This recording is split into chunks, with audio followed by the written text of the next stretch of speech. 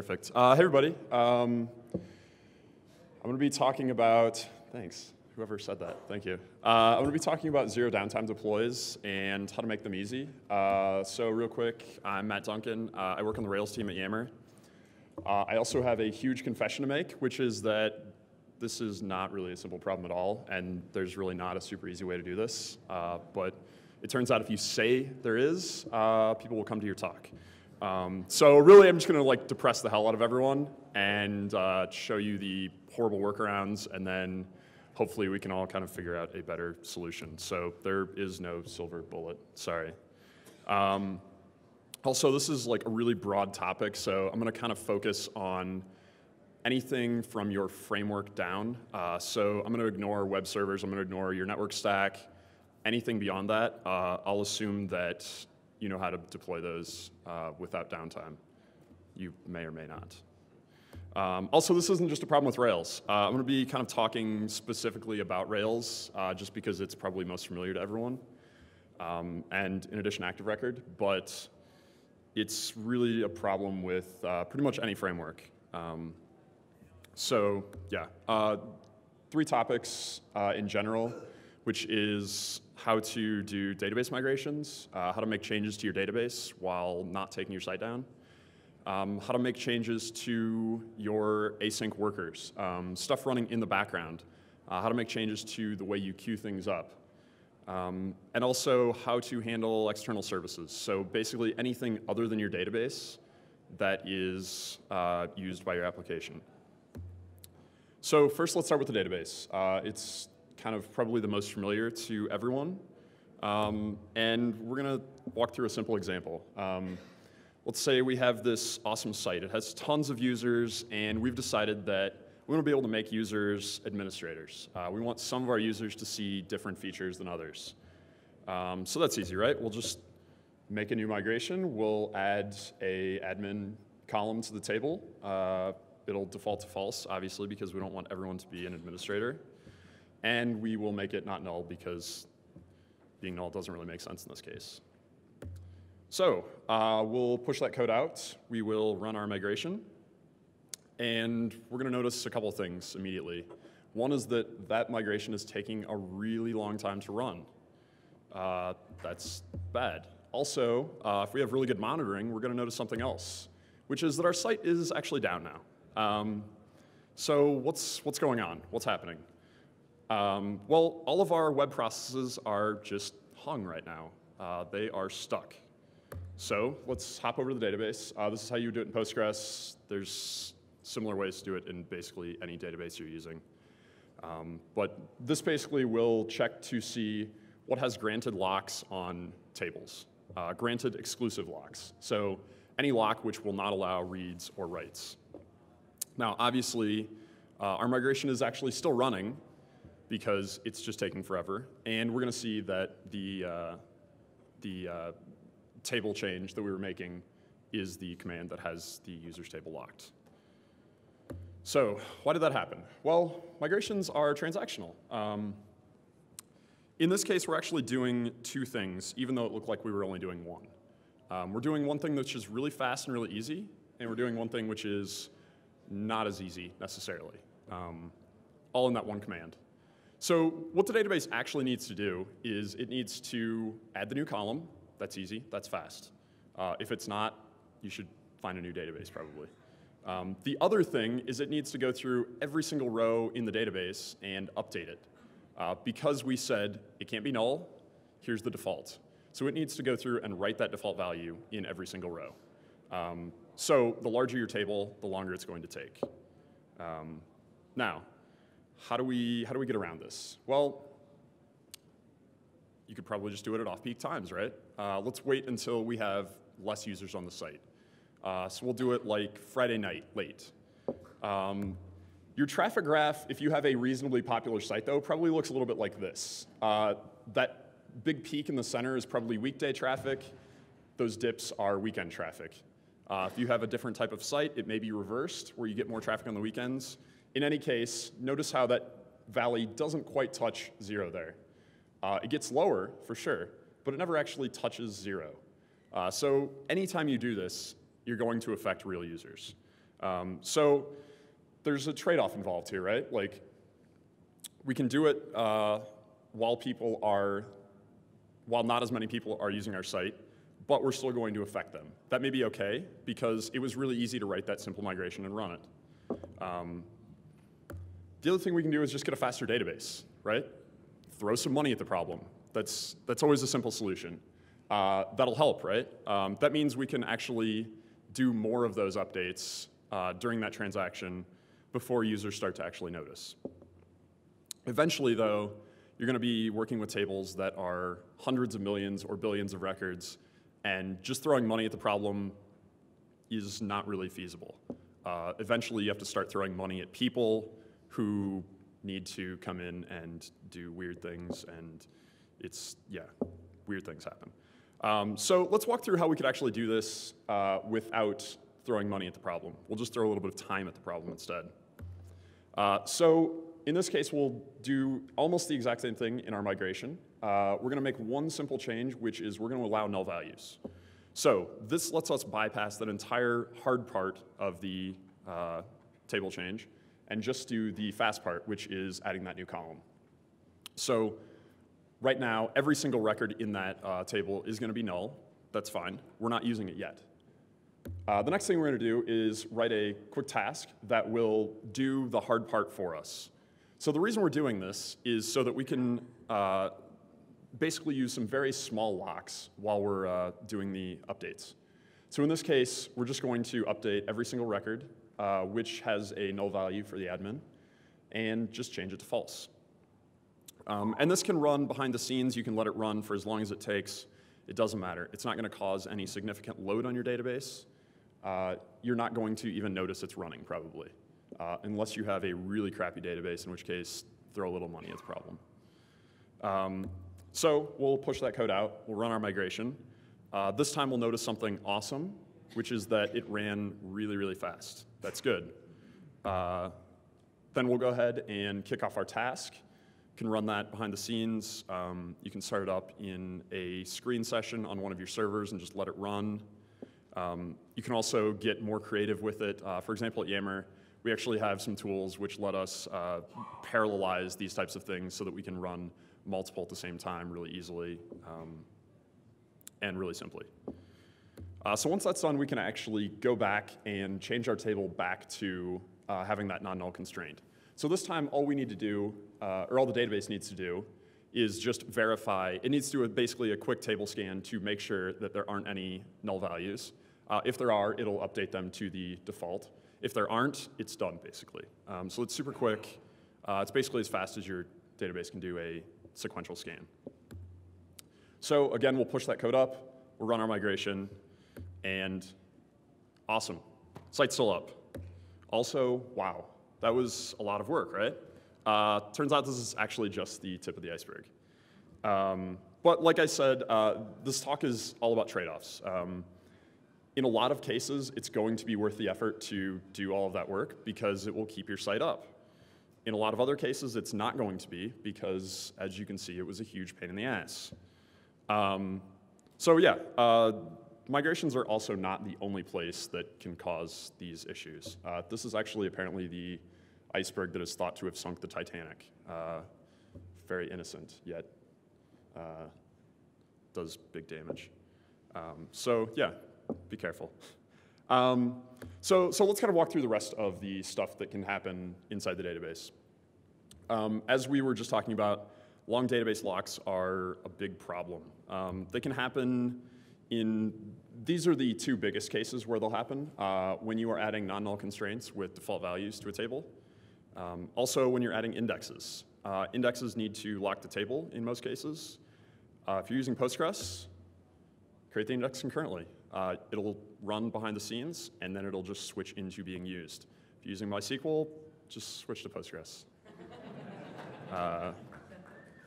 Or there are tools that you can use, but they're probably harder to use than switching to Postgres. So yeah, anyway. The other case is out-of-sync schema. So this is actually an interesting one because what happens is your application thinks that you have one schema and your database knows that you have another schema. So how many of you ever seen an error like this before? Anyone? No one? Thank you. A lot of you, actually. Awesome. Yeah, so what happens here? Well, we have removed a column from our database, but our application is still doing this. It's still sending it along. So why is that happening? Well, when Active Record loads a model, it asks the database for your schema, right? That's why you don't have to specify the schema inside of every model that you write. Don't repeat yourself, right?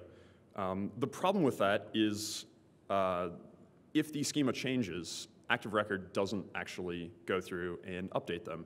It would have to poll or something, and that's just kind of painful.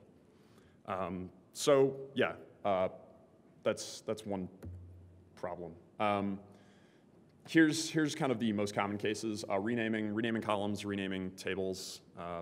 Try to avoid renaming tables. It's probably not worth the effort. And removing columns. Removing columns is obviously the most common one. You have a column that you don't really need anymore. You don't want to leave it around because then it just stays forever, basically. So let's walk through the process of getting rid of that column without, again, taking the site down. So 3 steps. We're obviously going to start off initially writing to that column. So next step is to stop writing to the column. How do we do that? Well, first thing we need to do is tell the database that it's cool if we don't write to the column. So tell the database that it can have null values in the column. The next thing we need to do is actually tell Active Record to ignore that column. So it's relatively simple, which is we just override or define the columns method here and just ignore the column that we're getting rid of. So when Active Record loads the schema for that table, it's going to just skip that column. And it's as if it never actually existed. And this is all before we run our migration. So now we want to remove the admin column. We will remove the admin column. Oh yeah, and then we also need to go back and clean up all of the stuff that we just added to our user's model. So all of this code here, we can actually just get rid of because we don't need it anymore. Oh yeah, your Mongo and Couch and Lotus Notes won't solve these problems either. They will let you think about data and schemas in different ways, and that may potentially be useful, actually. But they're definitely not going to solve these problems. I didn't have enough time to go into the same problems with those, but hopefully the lessons transfer. All right, so moving right along. Background workers, stuff that runs behind the scenes, stuff that you dump into a queue and then have jobs, then you have workers pick up and work. These are actually fairly simple if you just keep one thing in mind. Queues are not going to be empty. Whenever you deploy code, whenever you deploy your workers, the queues are going to have stuff in them. Just make that assumption. There are cases where they probably won't, and you could purge them if you really wanted to, but that's probably a bad idea. So just make the assumption that they won't be empty and that there will be jobs in there from the previous code. So if you're changing the format of your messages, so you're adding a new parameter, make sure you handle the case where that parameter doesn't exist, and the case where the parameter does exist. Once all of those messages have flowed through and you know it's clear, you can then stop handling that previous case.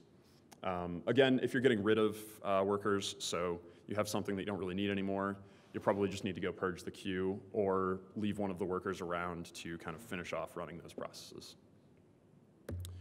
All right, so those were the easy cases. Let's move on to the more interesting one, which is external services. And I'm going to talk about services inside of your company. But first, I'm going to get some water.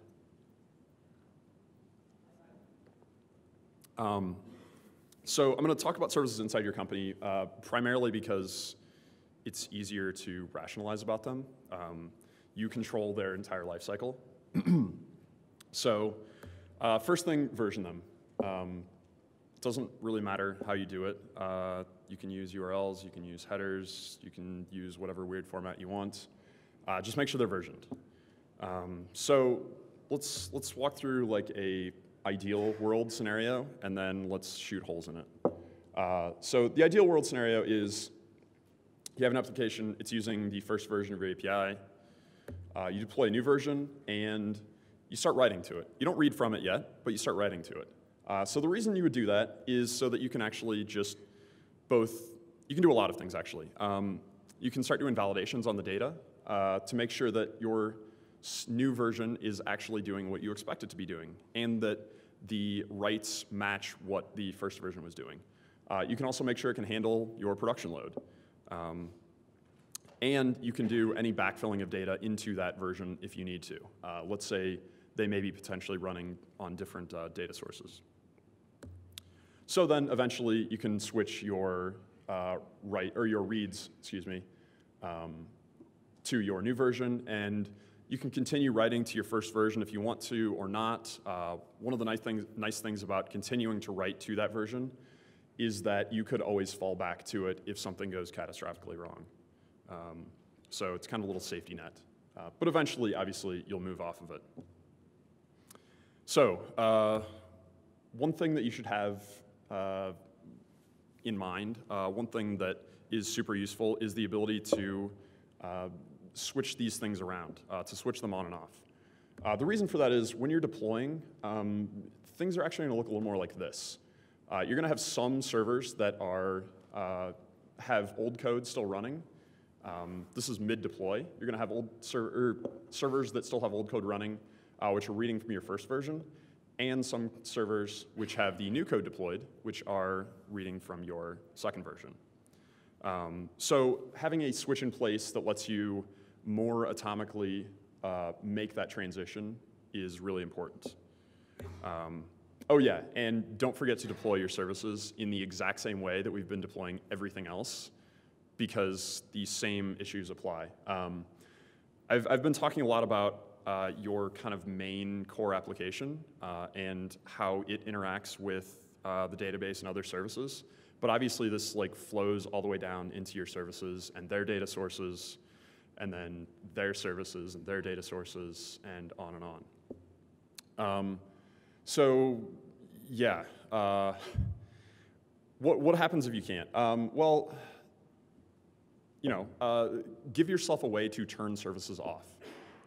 The ability to just flip the switch on a service. So let's say, for example, your search. The ability to just remove that search bar for 10 or 15 minutes while you're deploying that new version. You can actually just take that thing out of production, do things nicely, do things quickly, not have to do that whole migration dance that we just saw, and then just flip it back on again. And users may notice, they may not, but your site isn't going to be down, and your users aren't going to see errors. They're just not going to see the full features that they might have before. So let's talk about what we can learn from this. Hopefully not everyone is super depressed yet. Anything can go wrong.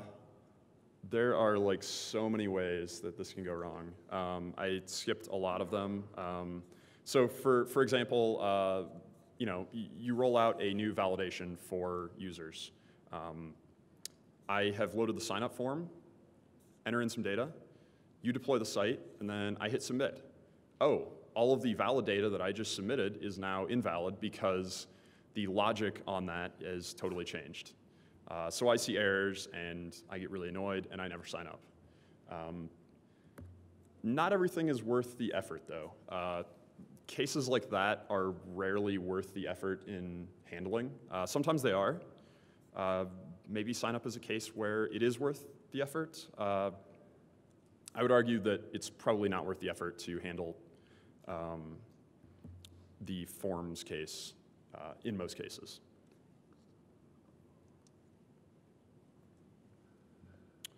Also, make your deploys simple and fast. If you don't have a push button deploy, you should do that. This is kind of what it looks like to deploy stuff at Yammer. You literally pick what you want to deploy, where you want to deploy it, and just hit deploy. And to fit into the last talk, we have metrics. So we can actually see how many times things get deployed. And the cool thing is, like, the easier something is to deploy, the more likely you are to deploy it, right? The other thing you should do is separate your migrations from your deploys. You should think of them as totally separate things. Deploying migrations are basically database deploys.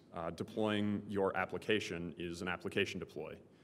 You probably won't be deploying those at the same time. You probably shouldn't be deploying those at the same time. So I'm gonna get some more water. It's a very dry city. So the way we used to deploy Yammer when I first started, and you can tell the Yammer employees in the room because they will start laughing as I tell this story, was that we all like crammed into this room, and it was really hot and really sweaty, and we would drink because we were really afraid that we were going to take the site down, and we would run the migrations, and then we would play a lot of really loud music, and it looked a little like this, and it was really terrible. And we would basically frantically run the migrations and then deploy the site as quickly as we could because we knew the site was probably down because of all the things that we just talked about. And we probably all lost a few years off of our life due to stress. Yeah. Also, roll out your services gradually. One of the things we do whenever we roll out a new service at Yammer is that we roll out services really slowly. We'll put maybe 5% of our traffic onto them and then kind of bump that up to 10%. And then if that looks good, maybe 20%, maybe 50%. This gives us the advantage of kind of forcing us to think of the graceful scenario when we need to degrade. And it gives us the ability to turn things off if we need to.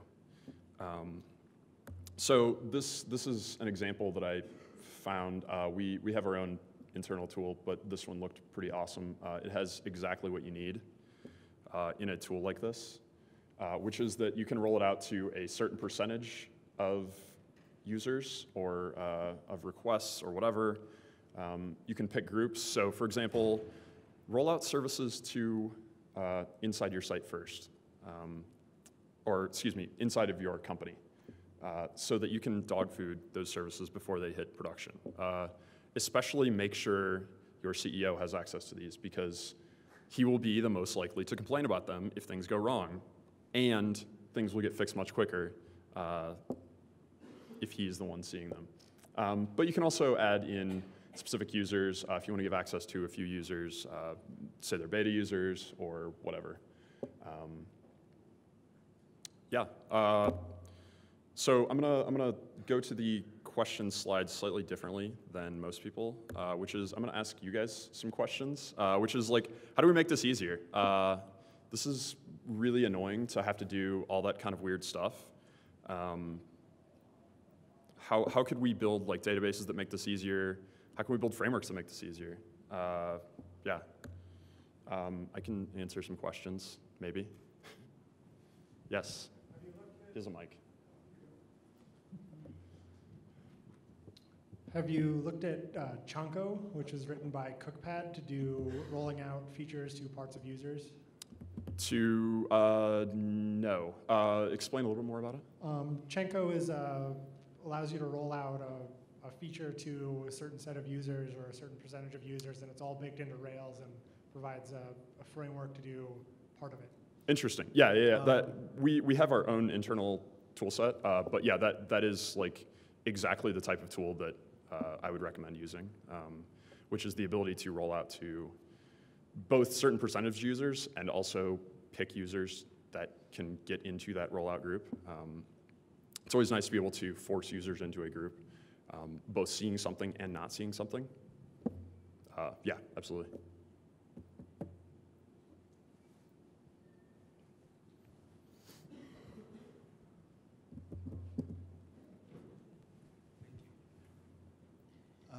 I recently heard of a technique I thought was rather interesting, which was if you're going to be modifying a table and upgrading your code to the table,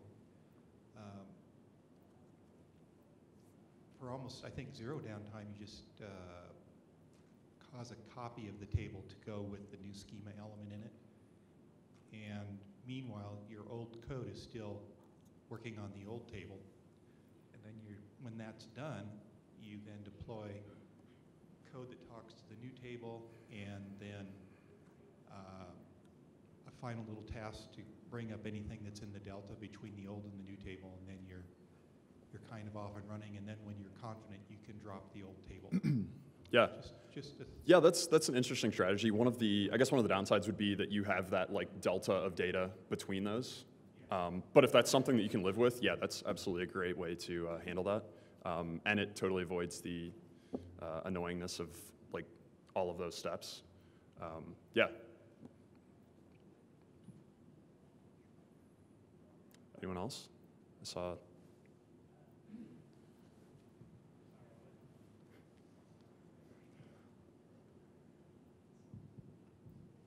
I'm interested how you manage the complexity of like sort of the multi-step migration deploy that you talked about at the beginning while you're striving for like simple push-button deploys. Yeah. It seems to me like that first part has to be a manual process, right? Yes, it is a manual process. Poorly is the answer to that. So when we look at the push-button process, that's all application level push-button process. The database stuff is not quite as awesome. We're looking to make it better. Our site stuff used to be not push-button as well. It's become push-button. Poorly. I don't have a great solution for that. The way that we normally do it now is we'll kind of run one migration at a time manually. Usually there aren't a ton that becomes unreasonable. And it also gives us a way to kind of vet things that are shipping. To answer the question of one way we can actually do it easier is don't remove your tests until after your code is out. Make sure that all of your old tests are passing. Yeah. So that you don't run into that weird migration window. Yeah, absolutely. Hi, I'm just curious how you enforce this migration policy among all the engineers, right? It would seem like a complicated thing. Because, yeah, if there are multiple steps, you know, a new guy's coming in, he doesn't remember that step. Everything breaks. Poorly. Yeah, I mean, it's kind of a human management problem, right? Like, it's something that all of the engineers basically just kind of need to be on the same page about. Don't give the engineers admin passwords to your database. I would say trust your engineers. You should be able to trust your engineers. Don't make part of the default deploy automation, right? Don't make create table part of the default deploys.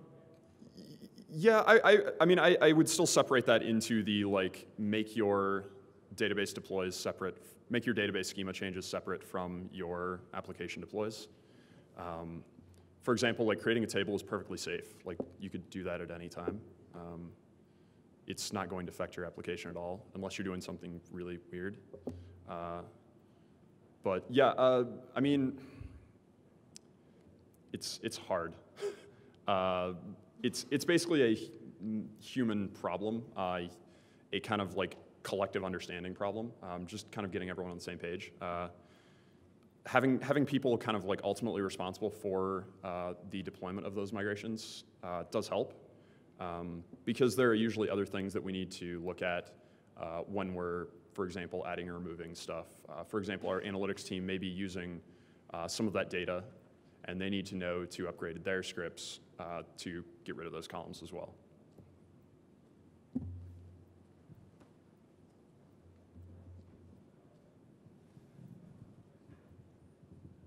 Etsy's done some talk on using code to do defaults versus using the database to do defaults, like auto-incrementing. And have you guys experimented with that to find, so you're not locking your tables when you're doing non-null values?